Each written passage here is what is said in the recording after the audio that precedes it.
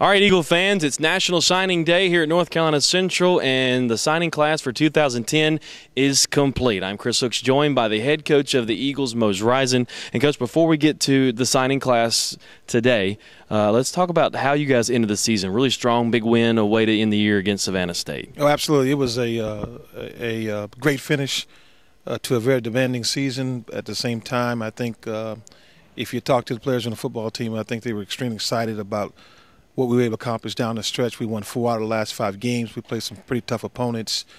Felt like we really had some momentum going into the off season, and really looking forward to 2010 with the players we have returning. Well, it seems like you used that momentum in this off season to recruiting. What did you feel like going into the off season? Were your big needs? Well, I tell you what, as we sit back as a staff and really had an opportunity to assess our needs. I think one of the positions we really had to address was our offensive line. We've lost some good players in the last couple of years. Last year we lost Eric Stanley to an early season injury in terms of preseason. Then graduated Gabe Mance, who's been a 4-year starter for us. And so we thought it was important that we address our needs from an offensive line standpoint. We were able to do that. We feel like the 5 offensive linemen that we have coming would be an outstanding an addition to our football program.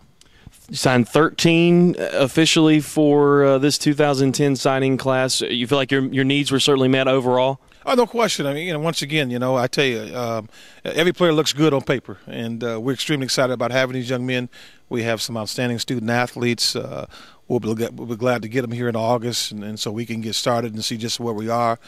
We think some of the kids will have an opportunity as freshmen to make a contribution. There are a couple of transfers in the group from junior college, and we have a couple of kids here on campus already. So we feel good about this, about the kids we have, and we look forward to these kids making an outstanding contribution to our football program. 13 seems like a very low number, but to send caution out to the Eagle fans, that just shows what we have coming back. You only lost 5 seniors this year, so the talent we have coming back and the talent we now recruited should be a good mix to see what we could be next season. Oh, no question. No question. I mean, if you couple the fact that we were able to redshirt about 15 freshmen last year, and the fact that we only had 5 seniors, we lost 5 seniors last season, and we didn't have many scholarships to give out, but the ones that we did give out, we feel very comfortable with what we were able to assign on this particular day. And so you take that with the red shirts, we feel like we can be an outstanding football team next fall. Did that make the process a little more difficult because you could be more selective with your scholarships? Oh, absolutely. I mean, we're very selective. I mean, we really wanted to make sure that, for example, the offensive line, we wanted to get some range. We want to become more linear. And at times we felt like we had some problems in terms of reach, overall reach, because we weren't exactly tall enough. And most of these offensive linemen coming in here will be 6'4", 6'5", 6'6". And so we think we really did a great job of researching these offensive linemen, and think these kids will make, like I said, an outstanding contribution. What's the next step for the coaching staff? Is this sort of relax for a little bit as you get set for spring ball? What's the next step for you, Coach? No, I mean, obviously we'll take a couple of days and just kind of catch our breath.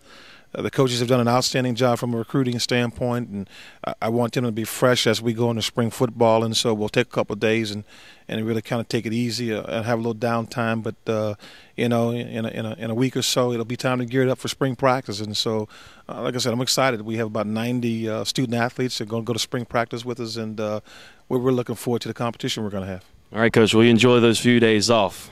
Thank you very much. That was head coach Mose Rison as we talk about the 2010 recruiting class here at North Carolina Central.